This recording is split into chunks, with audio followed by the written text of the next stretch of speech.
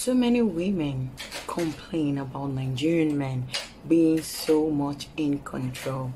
Yes, some of them talk about, like always acting in charge. Yes, that's the word. Like Nigerian men are always acting in charge. But something you do not realize is that it is a natural thing for a Nigerian man to act that way.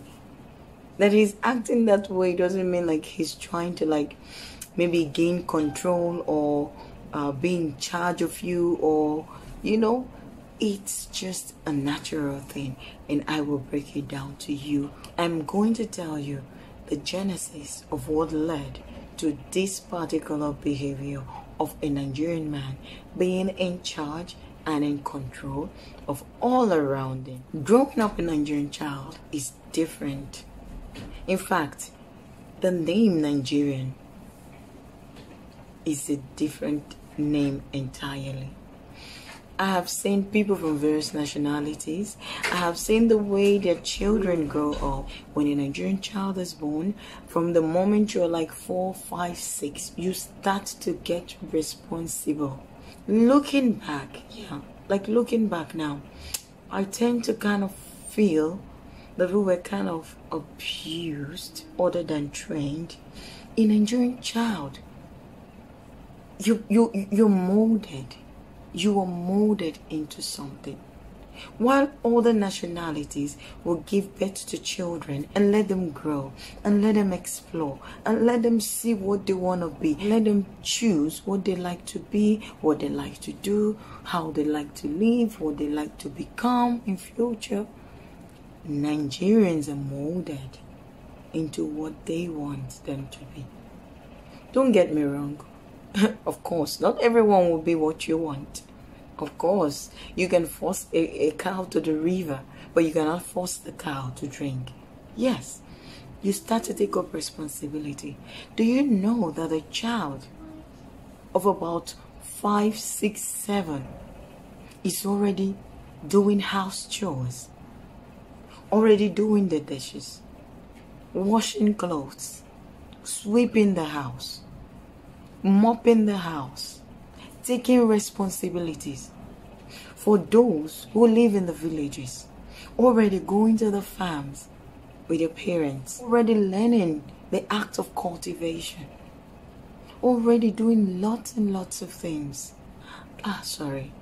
Sorry about my voice. I don't know what happened. I've been eating lots of cashew nuts lately, and I do not know if this is what is causing it too. I really do apologize, but I hope you understand what I am saying. Even before age 10, you're already learning business. Before age 10, you already know business. That is a Nigerian child. Taking myself for example, I was 8 and I was left in the shop to do business. Yes, my people will go out and I was left in the shop where we sell. As at 8, 9, 10, I was already counting money. For those whom their mom will have some little kiosk, like what they call grocery here, they will be in the shops, selling, getting money from the people. The parents may be inside, doing something else, watching TV, doing whatever. These children will be in the shop selling. When you go to the shop and you ask them, they tell you their mom and their dad, they're inside. We get lots and loads and loads and loads of responsibilities than what we deserve. And at the same time, you're expected to go to school and come out in flying colors. All Nigerian parents, they want their child to be the first in class. And by the way, they all took first during their time as children. Yes. Yeah, that's the story. So there is no excuse for laziness. There is no excuse to fail. There is no excuse to not take in first place. But of course, not everyone will take first place. They mold you, become strong. You don't have a choice. A Nigerian man, a Nigerian woman A Nigerian child has no choice other than to take responsibility of your life. You have no choice other than to gain control of everything around you. You have no choice other than to be in charge. So this is the reason why we start off in that way. They start to train us in that way. Ages 5, 6, 7, 8. You already have your duties assigned to you. If you don't do them, you will be punished. You know what? Sincerely, I work in a leisure and entertainment company. And every weekend, I see how parents and children would come out in mass just to have fun.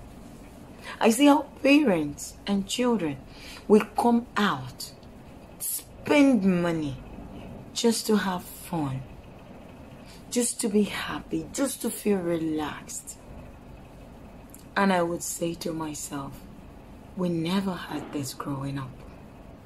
It was all do the dishes, sweep the house, clean the house before your father comes out, clean the house, cook the food for we the girls, and for the boys, do this maybe, you know, there is always responsibility. We grow up knowing that we have to take control. We have to take control of our lives. The boys, the girls, we take control. For those who come from a family like that is not really well to do, and they have to really struggle to survive, some children are sent out on the streets to sell. This time, not in the shop. To sell. You have a tray. You put it on your head. They put the goods on the tray. And you go around and you hawk it. And you sell. And you come back home with money. This is a Nigerian child who is about 6, 7, 8, 9, 10. A Nigerian child taking charge, made to become adults so fast. We were children, but we became adults. We started to take responsibilities so young. We started to do things so young. Children around the world are only bothered with developing themselves. Never have I seen that a child is being put through what the Nigerian society put a child through. Never have I seen that. You leave secondary school. Oh yes, now I'm an adult. You get into the university. It's another ball game. You finish. 4 years, 5 years, it depends. Welcome to the world.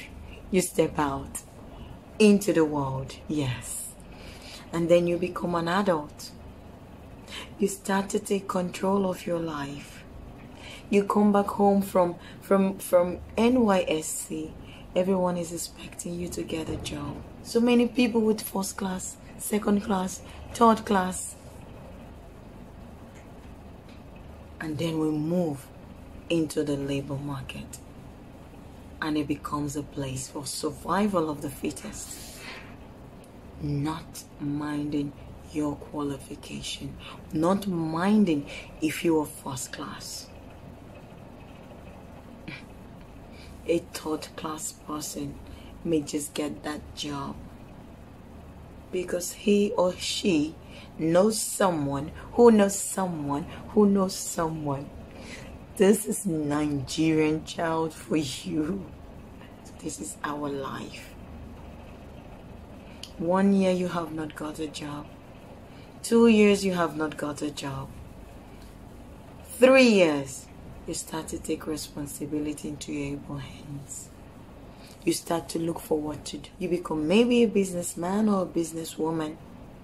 And then you start to fend for yourself. You start to gather money little by little until you make it. This is what a typical Nigerian child goes through from childhood to adulthood.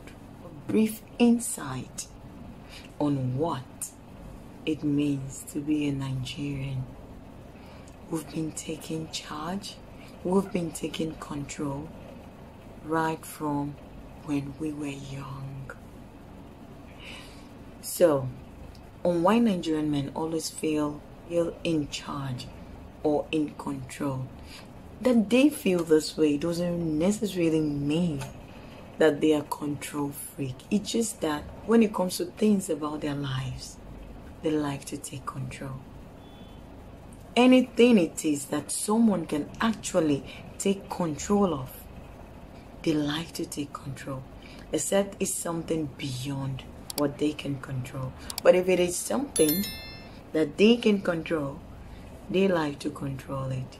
For example, making money. They like to take the bull by the horn. They like to go all in. Working. They like to do these things. They like to work hard to achieve what they want. So, coming to you, the woman, you feel like he's in control. But I'm telling you, he's in control. He feels in charge because it's just natural him. It doesn't mean like he's gonna make you or turn you. It's just the thing around him that you see. So you feel like, oh, he's so much in control. I can understand. I know. Even people have said it even before me. Like, you Nigerians, you like, acting. We're not acting, It's just who we are. It's just what we have been molded into. So, my ladies, when you see the Nigerian man acting in charge, don't be scared. He's not gonna just maybe, be a control freak over you. No, not when it comes to love. They may be so much in control, but believe me, when a Nigerian man is in love, a new Mumu is born. If you don't know what Mumu means or Mungu means, it means a fool. I'm sorry. Not saying that a man is a fool. It just means that he will turn blind eyes to everything you do. He will become a fool for you. He will become a fool for love. That is the thing. So, but it's true also when it comes to a Nigerian man. When he's in love, with all this he's being in charge, with all this he's, acting so responsible, but he's still gonna be a fool for you. If you meet the Nigerian man who's not a fool for you, it's just him. It's not a general thing. It's just him. I'm a person. I have my behavior. I have my character. It's me.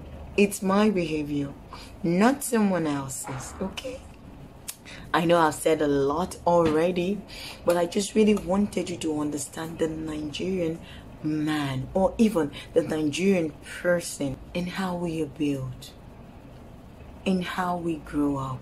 This is what it means, really, to be a Nigerian. I hope you enjoyed this video, and I hope you understand the reason why Nigerian men really act in charge, in control, and everything.